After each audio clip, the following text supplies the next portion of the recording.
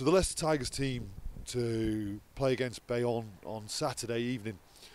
We see the return of Tommy Raffel into the starting team, open side flanker. Missed the game last week with a knock that he took the week before. So really excited to see him back in the team. He's training very, very well. Joe Hayes continues at tight head prop after a real strong performance in that first half, especially against Brive on Friday evening. He's got, again, a player who's developing really well, really fast. And as you acknowledge that, Dan Kelly starting inside centre. Dan has been very good playing at 12 or 13. A player who's really growing into a leader within the squad also. Well, it's a game we want to win. I want to go into every game wanting to win, and certainly I don't see it as giving players opportunities. I see it as players who've earned the opportunity.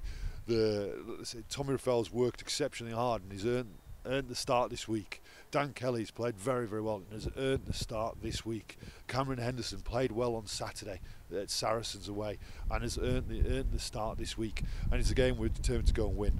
We know Bayonne are a very good side. They've got one of the very best scrums in France. They've got the second best maul in France. They've got the longest goal kicker in France. And so we know they play good rugby. They play tough rugby. And it's a game we're really looking forward to. But these players have earned their places in this team for Leicester Tigers, and now they're going to go onto the pitch and turn the performance that we need.